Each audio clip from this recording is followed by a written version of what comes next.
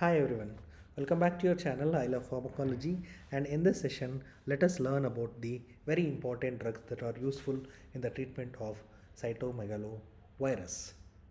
So there are drugs which are used for CMV infections. Which are those drugs? We have ganciclovir, we have Valganciclovir, we have Cytomegalovirus, we have Cytomegalovirus and the Foscarnet. What is the mechanism of action? They get activated by the viral activation to inhibit the DNA polymerases. Exception for this is the two drugs, that is Cytomegalovirus and Foscarnet, does not require any viral activation. So what you need to remember here is the two drugs Foscarnet and Cytomegalovirus does not require viral activation. Where are they used? Basically, they are used in the treatment of cytomegalovirus infections, especially in case of individuals who are immunocompromised or immunosuppressed, like conditions like AIDS, or in case of any organ transplantation.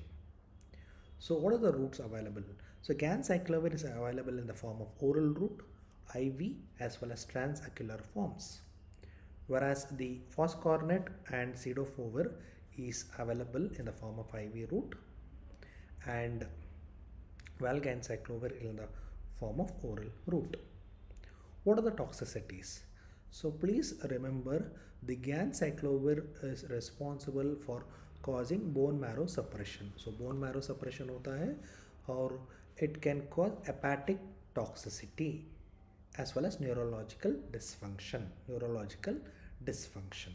So apart from that, the Cytomegalovirus and Foscarnet are also responsible for nephrotoxicity. So which drugs cause nephrotoxicity among the anti-CMV viral drugs? It is the Foscarnet and the Cytomegalovirus causes nephrotoxicity. Apart from that, Cytomegalovirus, in addition to nephrotoxicity, it also leads to CNS toxicity as well as electrolyte imbalance. So electrolyte imbalance is commonly seen with respect to the Foscarnet, and Foscarnet and Cytomegalovirus will going to cause nephrotoxicity.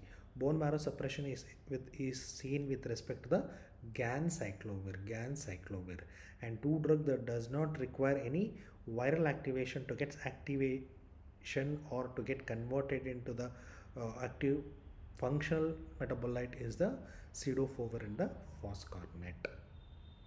So this was all about the drugs which are used in the treatment of cytomegalovirus infections.